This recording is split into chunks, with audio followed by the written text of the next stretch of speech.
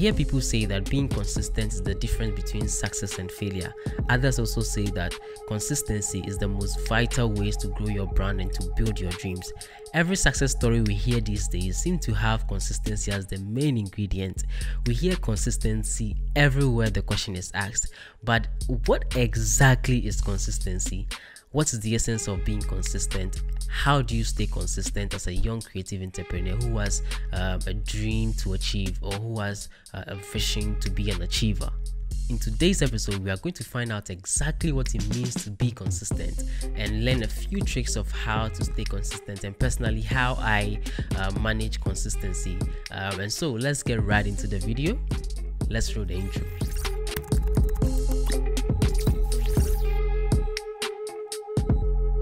Hello guys, you're welcome back to Brand on Demand. This is a platform where young creative entrepreneurs like you grow and scale your brands online and impact your businesses by doing exactly what you love.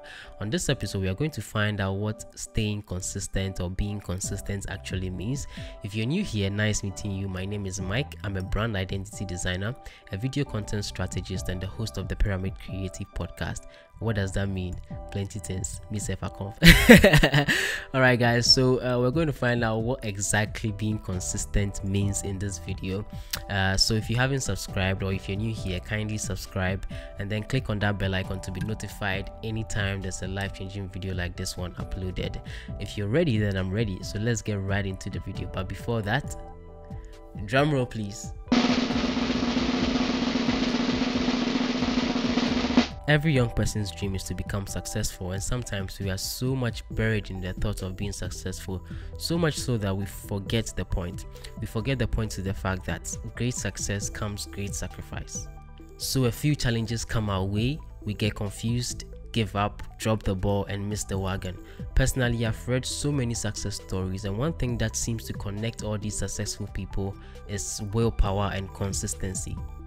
A wise man once said that we become what we want to be by consistently being what we want to be every single day. So my question is, what is the essence of being consistent? Being consistent does not mean that you have to be systematic for a day, a week, or even a month. Consistency takes years and years to get you where you want to go. For some people, consistency comes to them naturally, and for others, it takes a few sleepless nights. What makes consistency easy or difficult? I'll leave you to think about it for a minute. While you're at it, let's dive right into how to actually stay consistent, or pretty much how I stay consistent. And I always say this, that if I can do it, then you can do it. First of all, always remember why you started, and this comes down to passion. If you don't have passion for something, it will be very difficult for you to stay consistent. If it doesn't keep you wide awake at night, then you are not passionate about it. And so my advice to you is, before you start anything, know why you started. Measure your passion levels, because if you know why you started, you will keep going and you will stop at nothing to achieve that goal. Understand your journey. Define and decide exactly what is important in your life. Once you come to terms with your destiny, you'll be able to manage failures and keep going. Because if you're not sure, or if you are confused about the path you're on, it will be very difficult for you to sacrifice some sleep or even contribute effort to actually get things done. To stay consistent, you have to plan your actions every step of the way. Make sure you have a schedule to keep you on track. I keep a schedule to stay organized, and I keep a schedule for creating content as well. And because I have a schedule, it must happen at all costs. Even when there's an earthquake, I keep a schedule to get things done.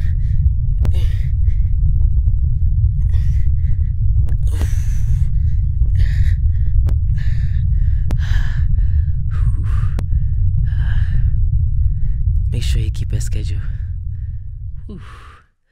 Ignore your feelings. Staying consistent is a battle. It's a battle because sometimes you are not in the mood to learn, or you are not in the mood to write a book, or you are not in the mood to record content for YouTube, but you have to put your vision first. It's a Friday night and the guys are going out, but you also have to record a podcast, and you have scheduled that on your schedule. What would you do?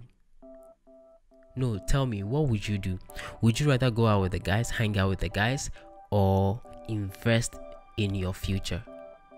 because there are so many times you can hang out. Once you blow, Charlie, you go feel hang out anytime you like. But right now, make sure, I'm not saying don't have fun, have all the fun in the world, have all the fun you can have. But once you schedule something, nothing should step in your way, not even an earthquake. Once you schedule something, right, make sure that you stop at nothing to get it done. And a lot of people are facing this problem. A lot of young people are facing this problem. Personally, I face the problem because Charlie, let's have fun, we're young. But there's also that part of me that says, Charlie, you're too young to waste your opportunities. You're too young to actually sleep. You're too young not to be focusing on your dreams. You're too young to say you're tired. So these are the kind of inner battles that we are fighting about, actually how to pursue our dreams and also enjoy life to the fullest. Some people actually argue that life is worth living when you're actually living it. But what is life when you are not living your dreams? Sometimes you have to decide what kind of contributions you want to make towards your vision. And I'm sure you guys remember the decision matrix, right, on how to make a disparity between what is urgent and what is important, right? Okay guys, so we are back at the notepad. I'm going to actually take you through the decision matrix. I feel that I just want to refresh your memory on exactly what it is. So the decision matrix, right, is a 2x2 diagram, okay, that actually gives you a disparity between decisions that are urgent, okay, and decisions that are important, right? So let's go to the diagram, and so that I can show you exactly what I mean by that. So let's flip a fresh page, and then so it's a 2x2 diagram, right? So what you have to do is you draw a box like this. Anytime you're going through a dilemma, you don't know how to actually approach decision making, this has really been a very useful tool to me personally, so I feel like sharing with you guys, and I'm sure it will be very useful to you guys as well. So this is a 2x2 diagram, right? And then you put all your urgent decisions here, and then you say here is important, right? And then here is not important, and then here is not urgent, okay? So anytime you have a decision that is important and urgent, you go right away to do it, okay? Execute. Don't waste time, because it is very important and you don't have any time on your hands to waste. Just go ahead to pursue or to make that decision. Anytime you have a decision, secondly, that is important but not urgent, what you have to do is you have to plan, okay? You have to plan for it. Okay? If you have a decision that is not important, that is very important, sorry, but not urgent, you have to plan towards it, okay? It's important, but time is not due yet, so you plan towards it.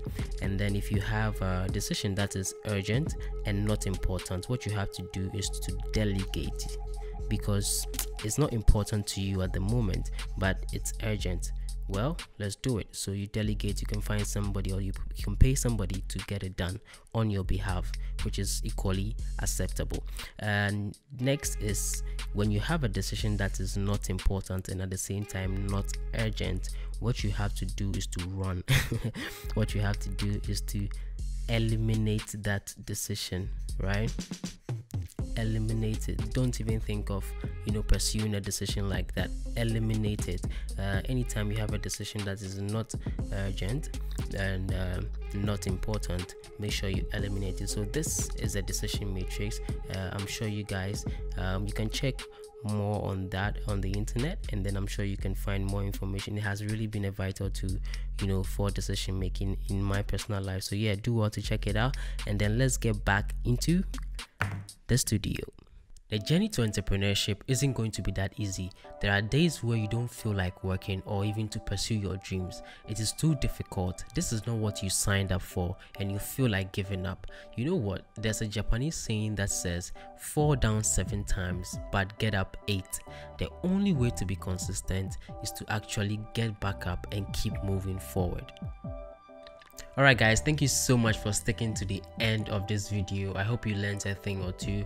If you have any questions, suggestions or advice for me, make sure you drop them down in the description, and once you're down there, make sure you click on that bell icon and then also subscribe if you haven't, to be notified anytime there's a life-changing video like this one. So guys, please subscribe, and then I'll catch you on the next video. But before that, let's dive right into a comment section on our previous video that was last week, and then let's find out who commented, and then let's appreciate them real quick before we go.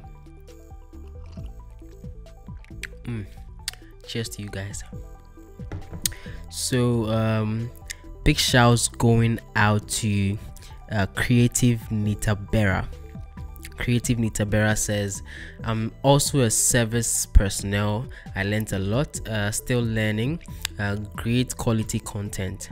Thank you so much, Creative Nitabera, for that wonderful comment. This is coming from Advertising, and Advertising says, I'm so happy to see people like yourself taking branding initiatives in places where people would most likely tell you that it doesn't work there. Great advice, keep it up. Thank you so much, Advertising, and you guys can check out Advertising's page on YouTube to see such content on his page as well. A big shout coming to Eric Dakun, and Eric Dakun says sorry guys, excuse me. Eric Dakun says, first to view this, I wish I got this 2 years ago, but I'm still I wish I got this 2 years ago, but still great content, Mikey. More drumroll content, please. Of course, more drumroll content coming your way, and big shouts to you as well, Eric Dakon. This one is coming from Amuzu Dixon, and Amuzu says, this is the content we need. Good job. Thank you so much, Amuzu, for that wonderful comment. Really appreciate it. And then this one is coming from Ansa Ajua Gladys. Gladys says, Polish Gun, great insight, brand on demand, very good content. So big shouts going out to you, Gladys. Thank you so much for that content. This one is coming from Campus Lit Show, and Campus Lit Show says, we love this. This Benedict also says, good one there. Study by yourself says thank you. And then Joel Sam, big shouts going out to Joel Sam. You guys can go check out Joel Sam's page. Amazing content on his page. Big shouts to you, Joel Sam. He's an amazing YouTuber, so he says amazing video.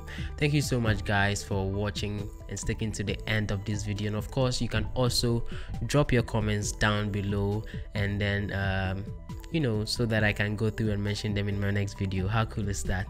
Alright guys, so thank you so much for sticking to the end. I'll catch you on the flip side, and don't forget to stay safe and stay productive, and most importantly, stay safe. I'll catch you on the flip side. This has been Brand on Demand. See you soon. Cheers.